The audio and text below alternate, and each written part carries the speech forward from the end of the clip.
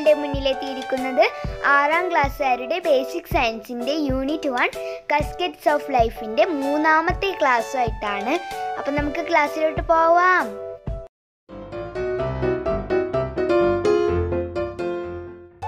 അപ്പം കൂട്ടുകാരെ, നമ്മൾ കഴിഞ്ഞ ക്ലാസ്സിൽ എന്തൊക്കെയാണ് പഠിച്ചത്? നിങ്ങൾക്ക് ഓർമ്മയുണ്ടോ? അതെ, അനിമൽ സെല്ലിനെ കുറിച്ചൊക്കെ പഠിച്ചു അല്ലേ? അനിമൽ സെല്ലിൻ്റെ ഉള്ളിൽ എന്തൊക്കെയാ കൂട്ടുകാരുള്ളത്?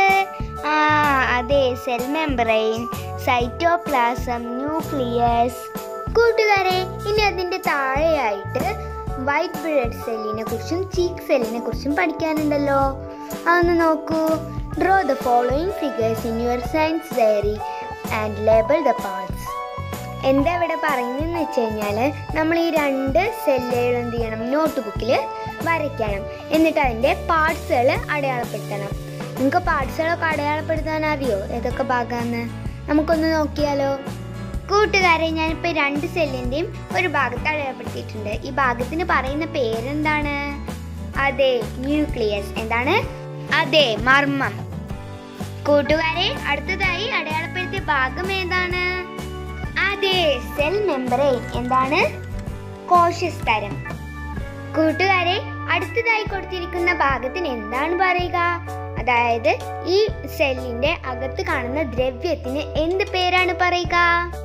അതെ, സൈറ്റോപ്ലാസം. എന്താണ്? കോശദ്രവ്യം. സൈറ്റോപ്ലാസം, കോശദ്രവ്യം. കൂട്ടുകാരെ, ഇപ്പൊ നമ്മൾ അനിമൽ സെല്ലിനെ കുറിച്ചൊക്കെ പഠിച്ചു അല്ലേ? അനിമൽ സെല്ലിൽ കുറേ വിധ സെല്ലുകളൊക്കെ ഉണ്ട്. White blood cell, cheek cell, അങ്ങനെയൊക്കെ കുറേ നമ്മൾ പഠിച്ചു. അവയുടെ പാർട്സ് ഒക്കെ എന്നാണ്, പക്ഷേ അവയുടെ ഷേപ്പിനാണ് വ്യത്യാസമുള്ളതെന്ന് നമ്മൾ പഠിച്ചു അല്ലേ? ഇനി നമുക്ക് പ്ലാന്റ് സെല്ലിനെ കുറിച്ച് പഠിച്ചാലോ? അതായത് സസ്യകോശത്തെ കുറിച്ച്. Plant body, സസ്യശരീരം. കൂട്ടുകാരെ, സസ്യശരീരങ്ങളും കോശങ്ങൾ ഉപയോഗിച്ച് തന്നെയാണോ നിർമ്മിച്ചിട്ടുള്ളത്? നമുക്കൊന്ന് നോക്കിയാലോ? Let us examine a part of a plant. Observe the onion peel through a microscope. Draw the outline of the shape you have observed in your science diary. Compare it with the figure given below. ഇവിടെ ഒരു പരീക്ഷണമാണ് പറഞ്ഞിട്ടുള്ളത്. എന്തിനാണ് ഈ പരീക്ഷണം ചെയ്യുന്നത്? അതെ, plant body നിർമ്മിച്ചിട്ടുള്ളത് cell ഉപയോഗിച്ചാണോ എന്ന് നോക്കാൻ വേണ്ടിയാണല്ലേ? ഇതിന് വേണ്ടിയിട്ട് നമുക്ക് ഒണിയൻ പീലാണ് ആവശ്യമുള്ളത്. ഒണിയൻ പീൽ എന്താണ്? ഉള്ളിത്തൊലി അല്ലേ? ഇതാണ് നമ്മൾ മൈക്രോസ്കോപ്പിലൂടെ നിരീക്ഷിക്കുന്നത്. നമ്മൾ എങ്ങനെയാണ് നിരീക്ഷിക്കുക? Method of preparing slide. എന്താണ് പറയുന്നത് ഇവിടെ? അതെ, മൈക്രോസ്കോപ്പിൽ നമ്മൾ എങ്ങനെയാണ് ഒണിയൻ പീല് നിരീക്ഷിക്കുക എന്നാണ് ഇവിടെ പറയുന്നത്. നമുക്കൊന്ന് നോക്കിയാലോ? ഇവിടെ എന്താണ് കൂട്ടുകാരെ പറയുന്നത്? അതായത് ഉള്ളിത്തോല് നമ്മൾ എങ്ങനെയാണ് മൈക്രോസ്കോപ്പിലൂടെ നിരീക്ഷിക്കുക എന്നാണ് ഇതിൽ പറയുന്നത്. എൻ്റെ കയ്യിൽ മൈക്രോസ്കോപ്പ് അവൈലബിൾ അല്ലാത്തത് കൊണ്ട് ഞാൻ നിങ്ങൾക്ക് എങ്ങനെയാണ് ചെയ്യേണ്ടതെന്ന് പറഞ്ഞു തരാം. നിങ്ങൾ നിങ്ങളുടെ സ്കൂളിൽ പോയിട്ട് ടീച്ചറെ അടുത്തൊക്കെ ചോദിച്ച് സയൻസ് ലാബിൽ നിന്ന് ചെയ്താൽ മതി കേട്ടോ. ഈ പരീക്ഷണമൊക്കെ കഴിഞ്ഞിട്ട് നിങ്ങൾക്ക് കിട്ടിയ നിഗമനം നിങ്ങളുടെ നോട്ട്ബുക്കിൽ, അതായത് സയൻസ് ഡയറിയിൽ എഴുതി വെക്കുക കേട്ടോ. അപ്പം നമുക്ക് എങ്ങനെ നിരീക്ഷിക്കുക എന്ന് നോക്കിയാലോ? Remove the dry outer layers of onion. ഉള്ളിയുടെ പുറമേയുള്ള തൊലി കളയുക. മനസ്സിലായല്ലോ? Then peel off the thin layer from the fleshy part. അതിനുശേഷം നമ്മൾ എന്താ ചെയ്യേണ്ടത്? ഇപ്പൊ കാണുന്ന ആ മാംസളമായ ഭാഗമില്ലേ, അതിൽ നിന്നും ഒരു നേർത്ത തൊലി ചീന്തിയെടുക്കുക. Keep this in water in a watch glass. ഇനി അത് വാച്ച് ഗ്ലാസ്സിലെ വെള്ളത്തിലോട്ട് വെക്കുക. മനസ്സിലായല്ലോ? After staining it, place a small portion on a slide by using a brush. അതിനെ സ്റ്റെയിൻ ചെയ്ത ശേഷം ബ്രഷ് കൊണ്ട് ഒരു ചെറിയ ഭാഗം സ്ലൈഡിൽ വയ്ക്കുക. Cover it with cover glass. ശേഷം ഒരു കവർ ഗ്ലാസ് ഉപയോഗിച്ച് അതിനെ മൂടുക. എന്നിട്ട് മൈക്രോസ്കോപ്പിൽ വെച്ച് നിരീക്ഷിക്കാം. കൂട്ടുകാരെ, നിങ്ങളുടെ നിരീക്ഷണത്തിന് ശേഷം നിങ്ങൾക്ക് ഇങ്ങനെയല്ലേ കിട്ടിയത്? ഇതിലൂടെ നിങ്ങൾക്ക് എന്താണ് മനസ്സിലായത്? അതെ, പ്ലാന്റ് ബോഡിയും സെല്ല് ഉപയോഗിച്ചാണ് നിർമ്മിച്ചതെന്ന് നിങ്ങൾക്ക് മനസ്സിലായല്ലോ. ഇതേ നമ്മുടെ പാഠഭാഗത്ത് അതിന്റെ ചിത്രമൊക്കെ കൊടുത്തിട്ടുണ്ട്. സെൽസ് ഓഫ് ഓണിയൻ പീൽ, ഉള്ളിത്തൊലിയിലെ കോശങ്ങൾ.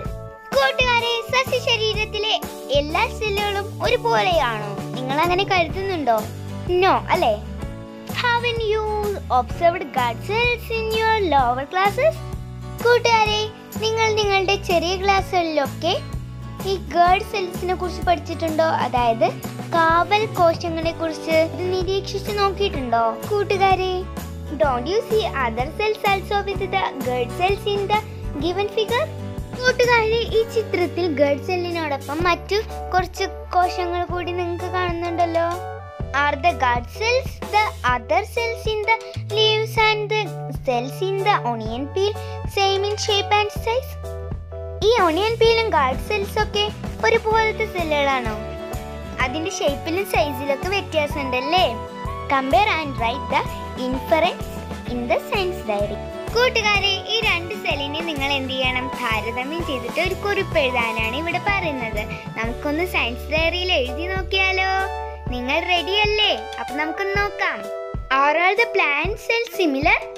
ഈ പ്ലാന്റ് സെല്ലുകളൊക്കെ ഒരുപോലെയാണോ? അല്ല അല്ലേ? അപ്പൊ നമ്മൾ ഇത് എങ്ങനെയാ സയൻസ് ഡയറിയിൽ എഴുതുക? No, the cells found in different parts like roots, stem, leaves, flowers, fruits, etc. differ in their structure and shape. അതായത് ഈ റൂട്ടിലെയും സ്റ്റെമ്മിലെയും ഫ്ലവേഴ്സിലൊക്കെ ഈ കോശങ്ങളൊക്കെ ഉണ്ടാവുമല്ലോ, അതൊന്നും ഒരേ ഷേപ്പിലും സൈസിലും ഒന്നും അല്ല എന്നാണ് പറയുന്നത്. If you take the cells of the stem and leaf of the same plant, they are found in different. ഒരു ചെടിയുടെ ഒരേ ഭാഗത്തെ തന്നെ എല്ലാ കോശങ്ങളും ഒരുപോലെയല്ല. Example, the size and shape of the ordinary cell of a leaf differ from the size and shape of guard cells around the stomata. ഇലയിൽ കാണുന്ന സാധാരണ കോശങ്ങളുടെ വലിപ്പവും ആകൃതിയുമല്ല സ്റ്റൊമാറ്റയ്ക്ക് ചുറ്റുമുള്ള ഗാർഡ് സെല്ലുകൾക്കുള്ളത്. ഇപ്പൊ നമ്മൾ ആനിമൽ സെല്ലിനെ കുറിച്ചും പഠിച്ചു, പ്ലാന്റ് സെല്ലിനെ കുറിച്ചും പഠിച്ചു. ഇനി നമുക്ക് ആനിമൽ സെല്ലിനും പ്ലാന്റ് സെല്ലിനും ഒന്ന് താരതമ്യം ചെയ്ത് നോക്കിയാലോ? Are the parts you have labeled in animal cells seen in plant cells too? Animal സെല്ലിലുള്ള എല്ലാ പാർട്സും പ്ലാന്റ് സെല്ലിലുണ്ടോ? അതാണ് ഇവിടെ ചോദിച്ചിട്ടുള്ളത്. ഉണ്ടോ കൂട്ടുകാരെ? Is there any part in a plant cell which is not there in an animal cell? Animal സെല്ലിൽ കാണാത്ത ഏതെങ്കിലും ഭാഗം പ്ലാന്റ് സെല്ലിലുണ്ടോ? നമുക്കൊന്ന് നോക്കിയാലോ. ഈ സൈഡിലെ ആനിമൽ സെല്ലും വലത്തെ ഭാഗത്ത് പ്ലാന്റ് സെല്ലുമാണ് ഉള്ളതല്ലേ? ഇനി ഇതില് പാർട്സുകൾ അടയാളപ്പെടുത്തിയിട്ടുണ്ടല്ലോ. ന്യൂക്ലിയസ്, മർമ്മം രണ്ടിലും ഇല്ലേ? പ്ലാന്റ് സെല്ലിലും ഉണ്ട്, ആനിമൽ സെല്ലിലും ഉണ്ട്. ന്യൂക്ലിയസ്, മർമ്മം ആനിമൽ സെല്ലിലും ഉണ്ട്, പ്ലാന്റ് സെല്ലിലും ഉണ്ട്. ക്ലോറോപ്ലാസ്റ്റ് പറഞ്ഞാൽ എന്താണ്? ഹരിതകം അല്ലേ? ഹരിതകം ആനിമൽ സെല്ലിലും പ്ലാന്റ് സെല്ലിലും ഉണ്ടോ? ഇല്ല അല്ലേ? പ്ലാന്റ് സെല്ലിൽ മാത്രമാണ് എന്തുള്ളത്? ക്ലോറോപ്ലാസ്റ്റ്. ഈ ക്ലോറോപ്ലാസ്റ്റ് ഫോട്ടോസിന്തസിസിന് ഉപയോഗിക്കുന്നതാണ്. അടുത്തത് എന്താണ് കൂട്ടുകാരെ? അതെ, സൈറ്റോപ്ലാസം രണ്ടിലും ഉണ്ടോ? ഉണ്ടല്ലേ? പ്ലാന്റ് സെല്ലിലും ആനിമൽ സെല്ലിലും സൈറ്റോപ്ലാസം ഉണ്ട്. സൈറ്റോപ്ലാസം എന്ന് പറഞ്ഞാൽ എന്താണ് കൂട്ടുകാരെ? അതെ, കോശദ്രവ്യം അല്ലേ? ഇനി അടുത്തത് എന്താണ്? അതെ, സെൽവാൾ എന്ന് പറഞ്ഞാൽ എന്താണ്? അതെ, കോശഭിത്തി. അത് പ്ലാന്റ് സെല്ലിൽ മാത്രമാണല്ലേ ഉള്ളത്? ആനിമൽ സെല്ലിൽ എന്തില്ല? കോശഭിത്തി ഇല്ല. അടുത്തത് എന്താണ്? അതെ, വാക്യൂൾ എന്ന് പറഞ്ഞാൽ എന്താണ്? അതെ, ഫേനം. എന്താണ്? ഫേനം. വാക്യൂൾ, ഫേനം രണ്ടിലും ഇല്ലേ? പ്ലാന്റ് സെല്ലിലും ഉണ്ട്, ആനിമൽ സെല്ലിലും ഉണ്ട് അല്ലേ? ഇനി അടുത്തത് എന്താണ്? അതെ, സെൽ മെമ്പറൈൻ. എന്താണ്? Cell membrane, കോശസ്തരം. എന്താണ്? കോശസ്തരം രണ്ടിലും ഇല്ലേ കൂട്ടുകാരെ? ഉണ്ടല്ലേ? പ്ലാന്റ് സെല്ലിലും ആനിമൽ സെല്ലിലും സെൽ മെമ്പറൈൻ ഉണ്ട്. ഇനി കൂട്ടുകാരെ, ഞാനൊരു ചോദ്യം ചോദിച്ചോട്ടെ? ഈ സസ്യകോശത്തിൽ മാത്രമുള്ളത് എന്തൊക്കെയാണ്? ഒന്ന് നോക്കൂ. ക്ലോറോപ്ലാസ്റ്റ്, സെൽവാൾ അല്ലേ? ക്ലോറോപ്ലാസ്റ്റ് എന്തായിരുന്നു? അതെ, ഹരിതകം അല്ലേ? ഹരിതകം പ്ലാന്റ് സെല്ലിൽ എന്തിനാണ് യൂസ് ചെയ്യുന്നത്? അതെ, ഫോട്ടോസിന്തസിസ് അഥവാ പ്രകാശ സംശ്ലേഷണം നടത്താനും. പിന്നെയോ? അതെ, സസ്യങ്ങൾക്ക് പച്ച നിറം നൽകുന്നതും ക്ലോറോപ്ലാസ്റ്റ് ആണല്ലേ? പിന്നെ പ്ലാന്റ് സെല്ലിൽ മാത്രമുള്ള അടുത്ത പാർട്ട് ഏതാണ്? അതെ, സെൽവാൾ അല്ലേ? കോശഭിത്തി. കൂട്ടുകാരെ, ഇനി അടുത്ത പേജില് ദേ ഇതുപോലൊരു പട്ടിക കൊടുത്തിട്ടുണ്ടല്ലോ. നമുക്കതൊന്ന് പൂരിപ്പിച്ചു നോക്കിയാലോ? നിങ്ങൾ എല്ലാവരും അടുത്ത പേജ് എടുക്കൂ. എല്ലാവരും എല്ലാവരും എടുത്തോ? കൂട്ടുകാരെ, ഈ പട്ടികയിൽ നോക്കൂ. ഈ പട്ടികയിൽ എന്തൊക്കെയാണ് പറയുന്നത്? Parts of the cell, animal cell, plant cell. എന്താണ് പറയുന്നത്? ഇവിടെ ഒന്നാമത്തെ കോളത്തിൽ എന്താണ് കൊടുത്തിട്ടുള്ളത്? Parts of the cell. സെല്ലുകളുടെ പാർട്സ് ആണ് ഒന്നാമത്തെ കോളത്തിൽ കൊടുക്കുക. അത് നമ്മൾ എന്ത് ചെയ്യണം? ആനിമൽ സെല്ലിലോ പ്ലാന്റ് സെല്ലിലോ ഇതുണ്ടോ എന്ന് നോക്കണം. ആദ്യത്തെ കോളത്തിലെ ഈ പാർട്സുകൾ ആനിമൽ സെല്ലിലോ പ്ലാന്റ് സെല്ലിലോ ഉണ്ടോ എന്ന് നോക്കലാണ് ഈ പട്ടികയിൽ പറയുന്നത്. നമുക്കൊന്ന് നോക്കിയാലോ? ഒന്നാമത്തെ കോളത്തിൽ എന്താണ് കൊടുത്തിട്ടുള്ളത്? അതെ, ന്യൂക്ലിയസ്, മർമ്മം അല്ലേ? മർമ്മം ആനിമൽ സെല്ലിലും പ്ലാന്റ് സെല്ലിലും ഉണ്ടോ? ഉണ്ടെങ്കിൽ നിങ്ങൾ എന്ത് ചെയ്യണം? ആനിമൽ സെല്ലിലും പ്ലാന്റ് സെല്ലിലും ടിക്ക് ചെയ്യണം. ഇതിവിടെ ചെയ്തിട്ടുണ്ട്. നമുക്കൊരു മാതൃകയായിട്ട് ഇവിടെ ടിക്ക് ചെയ്തിട്ടുണ്ട് കേട്ടോ. അപ്പൊ അടുത്തത് എന്താണ്? സെൽ വാൾ അല്ലേ? അതായത് കോശഭിത്തി. കോശഭിത്തി ആനിമൽ സെല്ലിലും പ്ലാന്റ് സെല്ലിലും ഉണ്ടോ? ഉണ്ടെങ്കിൽ ഒന്ന് ടിക്ക് ചെയ്യൂ. കോശഭിത്തി ഏതൊക്കെ സെല്ലിലാണുള്ളത്? അതെ, പ്ലാന്റ് സെല്ലിൽ മാത്രമാണുള്ളത്. ആനിമൽ സെല്ലിൽ കോശഭിത്തി ഇല്ല. അപ്പൊ നമ്മൾ എന്ത് ചെയ്യണം? ആനിമൽ സെല്ലിൽ ഒരു ഇൻറ്റു മാർക്ക്, അതായത് ഒരു തെറ്റിന്റെ അടയാളം ഇട്ട് കൊടുക്കുക. പ്ലാന്റ് സെല്ലിൽ ഒരു ടിക്ക് ഇട്ട് കൊടുക്കുക. മനസ്സിലായല്ലോ? അടുത്ത പാർട്സ് ഓഫ് ദി സെല്ലിന്റെ കോളം എന്ത് ചെയ്തിട്ടുണ്ട്? ബ്ലാങ്ക് ആയിട്ടാണ് കിടക്കുന്നത്. അപ്പൊ നമ്മൾ എന്ത് ചെയ്യണം? അവിടെ ഒരു പാർട്ട് എഴുതി കൊടുക്കണം. എന്നിട്ട് അത് ആനിമൽ സെല്ലിലും പ്ലാന്റ് സെല്ലിലും ഉണ്ടെന്ന് നോക്കിയിട്ട് ടിക്കും ഇൻറ്റും ഒക്കെ ഇട്ട് കൊടുക്കണം. മനസ്സിലായല്ലോ? അപ്പൊ നമുക്ക് ഇവിടെ ഏതെഴുതാം? നമ്മൾ നേരത്തെ ഈ പ്ലാന്റ് സെല്ലും ആനിമൽ സെല്ലും കമ്പയർ ചെയ്തിട്ട് അതിന്റെ പാർട്സ് ഒക്കെ നോക്കിയല്ലോ. ആ പാർട്സിന് ഒരു പാർട്ട് എടുത്തിട്ട് ഇവിടെ എഴുതണം. മനസ്സിലായല്ലോ? അപ്പൊ കൂട്ടുകാരെ, നമുക്ക് ഏതെഴുതാം? നമുക്ക് cell membrane എഴുതിയാലോ? എന്നെല്ലാവരും parts of the സെല്ലിന്റെ മൂന്നാമത്തെ കോളത്തിൽ സെൽ മെംബ്രെയിൻ എന്ന് എഴുതി കൊടുക്കൂ. എല്ലാവരും എഴുതിയോ? ഇനി ഇത് ആനിമൽ സെല്ലിലും പ്ലാന്റ് സെല്ലിലും ഉണ്ടോ എന്ന് നോക്കിയിട്ട് ടിക്ക് ഇടണം. മനസ്സിലായല്ലോ?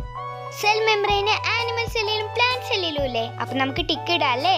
എല്ലാവരും ടിക്ക് ഇട്ടില്ലേ? ഇനി അടുത്ത കോളം എന്താണ്? ബ്ലാങ്ക് ആയിട്ടാണ് കിടക്കുന്നത്. ഇനി നമുക്ക് അവിടെ ഒരു പാർട്ട് എഴുതി കൊടുത്തിട്ട് അത് ആനിമൽ സെല്ലിലും പ്ലാന്റ് സെല്ലിലും ഉണ്ടോ എന്ന് നോക്കണം. കൂട്ടുകാരെ, നമുക്ക് അടുത്തതായിട്ട് ഒരു പാർട്ടിന്റെ പേര് എഴുതിയാലോ? ഏതെഴുതുക? ഒന്ന് ചിന്തിച്ചു നോക്കൂ. അതെ, സൈറ്റോപ്ലാസം അല്ലേ? കൂട്ടുകാരെ, ഈ സൈറ്റോപ്ലാസം എല്ലാത്തിലും ഉണ്ടോ? ആനിമൽ സെല്ലിലും പ്ലാന്റ് സെല്ലിലും ഉണ്ടോ? ഒന്ന് നോക്കൂ. ആ നേരത്തെ കണ്ട പിക്ചറിലൊന്ന് നോക്കൂ. ഉണ്ടല്ലേ? കൂട്ടുകാർക്ക് സൈറ്റോപ്ലാസം എന്ന് പറഞ്ഞാൽ എന്താന്ന് മനസ്സിലായോ? അതെ, കോശദ്രവ്യം. എന്താണ്? കോശദ്രവ്യം. കോശദ്രവ്യം രണ്ട് സെല്ലുകളിലും ഇല്ലേ? ആനിമൽ സെല്ലിലും പ്ലാന്റ് സെല്ലിലും ഉണ്ട്. അപ്പൊ അവിടെ രണ്ട് സ്ഥലത്തും ടിക്കിട്ടേ. എല്ലാവരും ഇട്ടോ ടിക്ക്? സൈറ്റോപ്ലാസം ആനിമൽ സെല്ലും പ്ലാന്റ് സെല്ലിലും ഉണ്ട് അല്ലേ? ടിക്കിടാത്തൊരു വേഗം ടിക്കിടൂ. ഇനി അടുത്തതായിട്ട് ഒരു പാർട്ട് കൂടി എഴുതിയാലോ? ഏത് പാർട്ടാണ് എഴുതുക? നേരത്തെ പിക്ചറിൽ നോക്കിയിട്ട് നിങ്ങളൊരു പാർട്ട് എഴുതൂ. ഏതെഴുതാം നമുക്ക്? അതെ, നല്ല ഐഡിയ. നമുക്ക് ക്ലോറോപ്ലാസ്റ്റ് എഴുതാം അല്ലേ? അപ്പൊ എല്ലാവരും ക്ലോറോപ്ലാസ്റ്റ് എന്ന് എഴുതൂ. ഈ ക്ലോറോപ്ലാസ്റ്റ് പറഞ്ഞാൽ എന്താണ്? അതെ, ഹരിതകം അല്ലേ? ഫോട്ടോസിന്തസിസ് നടത്താൻ വേണ്ടി സസ്യത്തെ സഹായിക്കുന്ന ഒരു ഹരിതകം. അപ്പൊ നമുക്കത് എഴുതാം. അപ്പൊ ഞാൻ ക്ലോറോപ്ലാസ്റ്റ് എന്ന് എഴുതിയിട്ടുണ്ട്.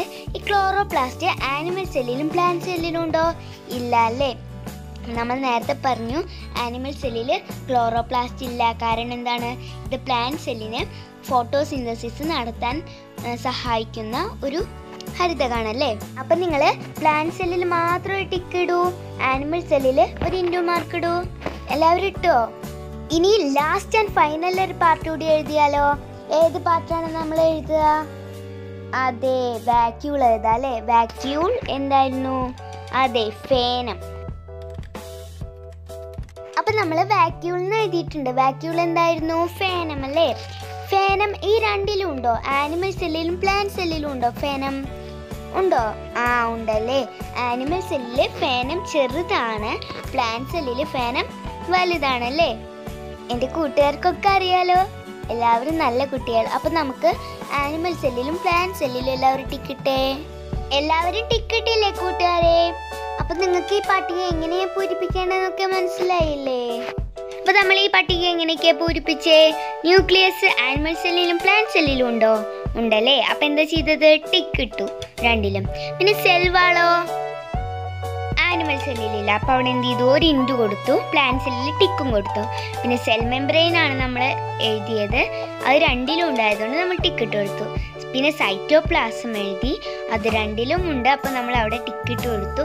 പിന്നെ ക്ലോറോപ്ലാസ്റ്റ് ഹരിതകമാണ്, അത് ആനിമൽ സെല്ലിലില്ലാത്തതുകൊണ്ട് അവിടെ ഒരു ഇൻറ്റു മാർക്ക് കൊടുത്തിട്ട് പ്ലാന്റ് സെല്ലിൽ ടിക്ക് മാർക്ക് കൊടുത്തു. പിന്നെ വാക്യൂള് എന്നാണ് നമ്മൾ അടുത്തതായിട്ട് എഴുതിയത്, അവിടെ ആനിമൽ സെല്ലിലും പ്ലാന്റ് സെല്ലിലും ഉണ്ടായതുകൊണ്ട് നമ്മൾ എന്ത് ചെയ്തു, ടിക്ക് ഇട്ട് കൊടുത്തു അല്ലേ.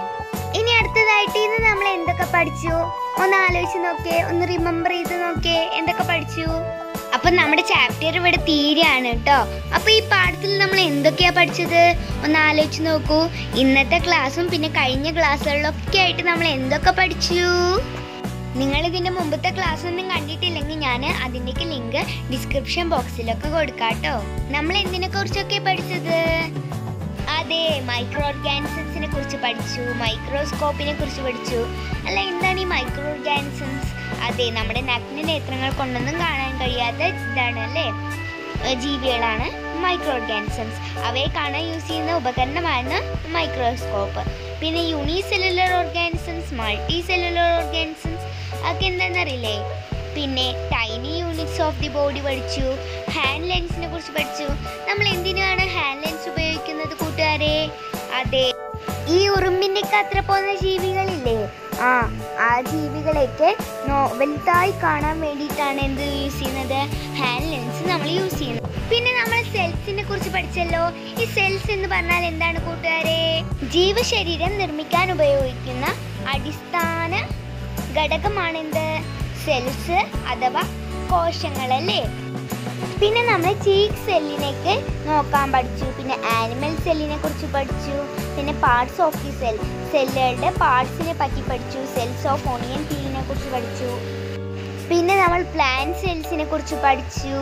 പിന്നെയോ compare animal cell and plant cell, plant സെല്ലിനെയും animal സെല്ലിനെയും compare ചെയ്ത് പഠിച്ചു അല്ലേ. അപ്പോൾ നമ്മൾ ഈ പാഠത്തിൽ ഇത്രയാണ് പഠിച്ചത്. നിങ്ങൾക്ക് ഈ പാഠമൊക്കെ മനസ്സിലായില്ലേ? മനസ്സിലാവാത്തവർ എൻ്റെ വീഡിയോസ് 2-3 പ്രാവശ്യം മനസ്സിലാവുന്ന അത്രയും വട്ടം കണ്ടിട്ട് നിങ്ങളിത് പഠിക്കണം കേട്ടോ. അപ്പോൾ അടുത്ത ക്ലാസ് വരുന്നത് വരെ ബൈ.